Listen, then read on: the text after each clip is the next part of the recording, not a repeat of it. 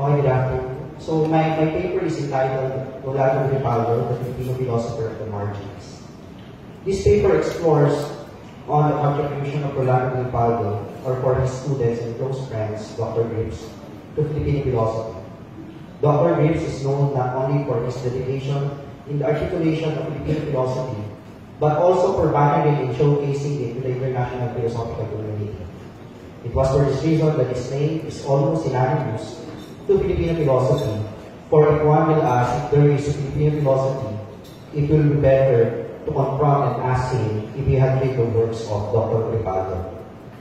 Though his contributions were unmeasured, it is quite an irony that there are only few scholars of philosophy who attempted to write about his continued legacy. His name was not even included in the list of Filipino philosophers by Alfredo Poe in his book entitled Doing Philosophy in the Philippines. The only scholars who wrote about him are Dr. Yu, JJ, and also Dr. Gripaldo himself.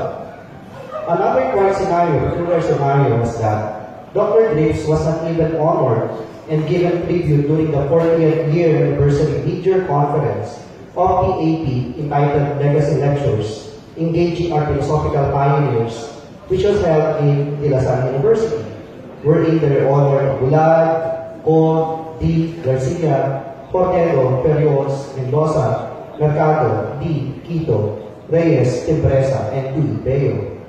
With all of this, we could consider him, therefore, as the Filipino philosopher at the margins. The purpose of this paper is to explore on the contribution of Dr. Gripaldo to Filipino philosophy, for it's high time to assess the magnitude of his legacy. So in order to do this, I divided my paper into three. First is the intellectual biography. Second, the articulation of Filipino philosophy. And third, his contribution in institutionalizing and internationalizing Filipino philosophy. So let us have the first discussion, intellectual biography. Dr. Grips was a unique thinker. He was formed from a different philosophical tradition. He had this initial philosophical training in Mindanao State University at Carabi. MSU, unlike the usual philosophy school, which is Tunisian, is different because it offers diverse philosophical heritages. MSU that time offers an eclectic, multicultural intellectual climate, for beside its local philosophers, whom I suppose were trained scholastics, it also became the poster home of American Peace Corps philosophy teachers and volunteers. Another worth mentioning is that he was also exposed into studying Oriental philosophy because one of the professors there was an expert of Indian, Japanese, and Chinese philosophy. After graduating from college, he taught in the MSU for quite some time and later on decided to study masters in UP from 1973 and 1975.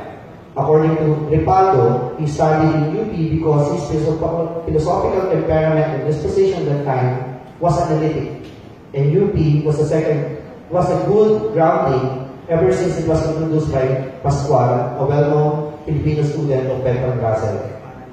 After finishing from his MA, he went to MSU as a faculty member.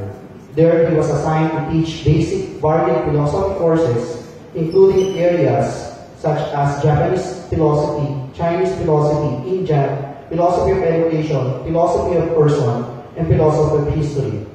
With this, he began his works on traditional approach of doing philosophy, Filipino philosophy. In 1994, he decided to teach in the Metropole. He found intellectual refuge in the La Salle University, thereby worked on synthesizing his taxonomy about Filipino philosophy and also his critical bibliography.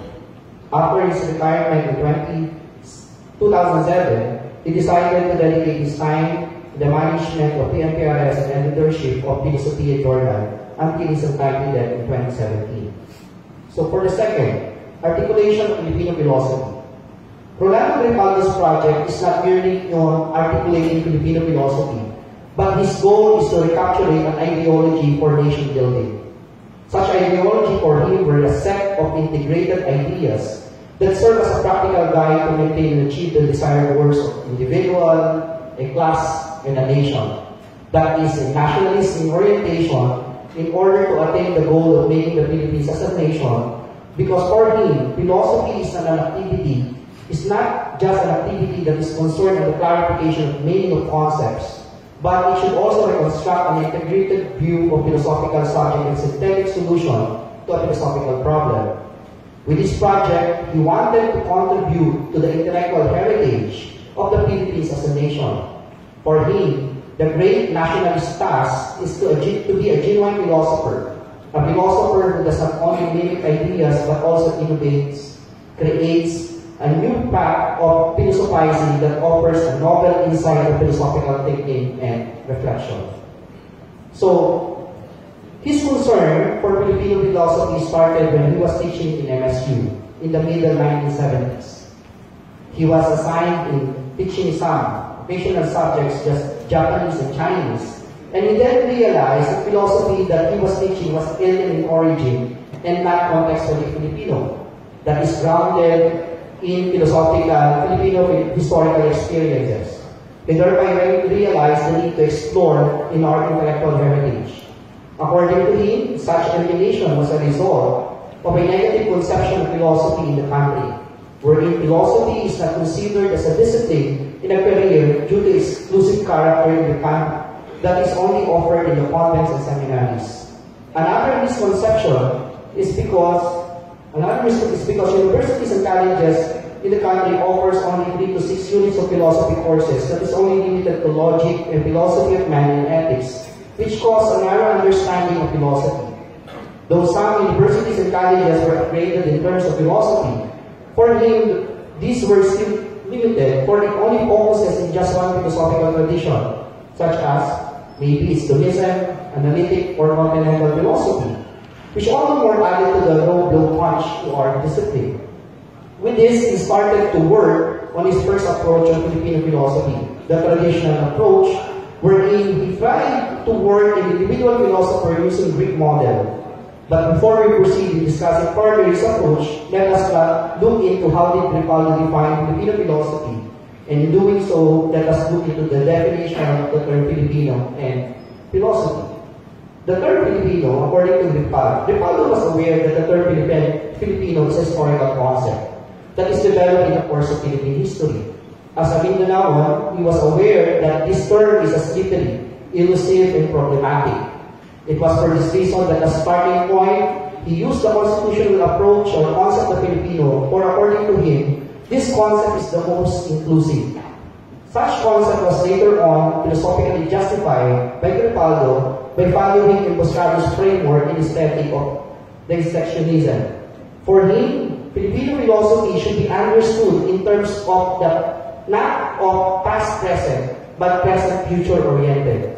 This line of thinking is near to a balanced understanding of Filipino philosophy as an posteriori category. Though it's geared toward the present future, Gripaldo insisted that it's still important to trace its intellectual umbilical cord by looking at the philosophers in the country via the traditional Western model approach. Now, for philosophy, for Gripaldo, have shades of different meanings. He recognized the various philosophers from history of philosophy, from ancient to contemporary, have different understanding of philosophy. Such instances only shows the definition of philosophy as the love of wisdom has been challenged since time immemorial for philosophical flourishing. That's why he noted that in the light of the development of historical philosophy, a social scientist can no longer strongly argue for the traditional definition of philosophy. He has to transcend the biases of each epoch or school of philosophy and consider all their philosophical claims and activities. And according to him, he has to recognize in this particular respect Wittgenstein's doctrine of family resemblances. Now, what is the task of a genuine Filipino philosopher? It is important to note that Gripaldo made the distinction between teachers of philosophy, philosophers, and genuine philosophers and historians of philosophy. The first is simply those teachers of philosophy who teaches in schools and universities. The second and the third is quite interesting. But before that, let us first consider the relationship of the second and the third with the fourth. For Gripaldo, there are scholars of philosophy and historians of philosophy. In order to explain it further, he made an analogy with that of Russell and Copplestone. Russell is a well-known scholar of philosophy and also a historian of philosophy, whereas Copplestone is only a historian of philosophy. As historian of philosophy, both Russell and Copplestone use traditional approach wherein they focus on the identification and enumeration of individual philosophers as members of a certain period. Now, Gripaldo claimed that Russell is far better than Copplestone. It's because Russell made it to be a genuine philosopher. In the discipline of philosophy itself, there are philosophers and scholars of philosophy. Philosophers, according to him, are thinkers who have their own perspective about life, knowledge, language, external world, and the like. Many of these philosophical views are systematized, and scholars of philosophy are those who write the ideas of philosophers about the history of philosophy or about common philosophy. Now, to master a philosopher's philosophy or to master a field of specialization, okay, within a discipline is good according to him. But we need to grow either outside or within the philosopher. One may not ought to be a Kantian forever. If by Kantian, according to him, we may mean simply about Mount Kant's ideas in our lectures and writings. That is to say, we don't innovate. We simply imitate Kant. We mimic his ideas and probably his mannerism. We can quote and paraphrase three critics cover to cover, know the in and outs of his life and so on, and we become an intellectual through him.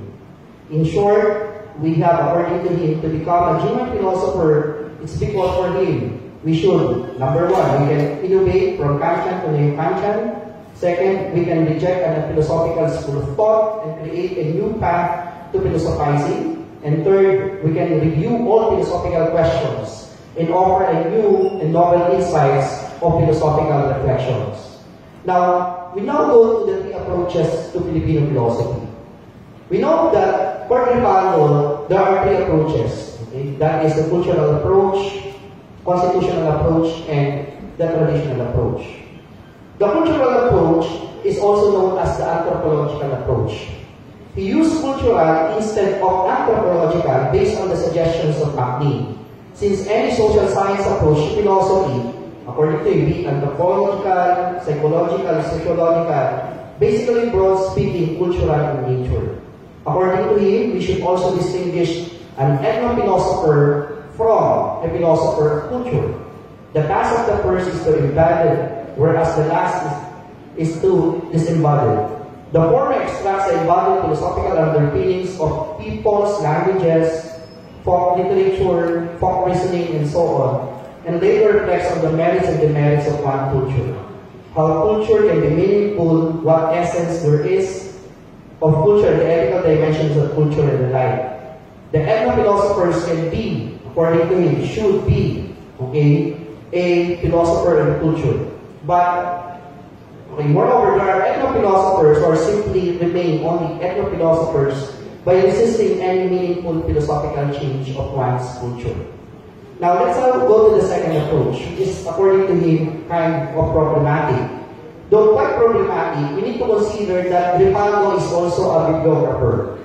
Without considering this approach, he would have done his Filipino philosophy critical bibliography from 1974 to 1999, which was considered by Tomas Rosario as a landmark in the history of research in the works of Filipino philosophical thinkers and scholars, which is, according to him, no similar achievement of this magnitude, as far as I know, has ever done or published.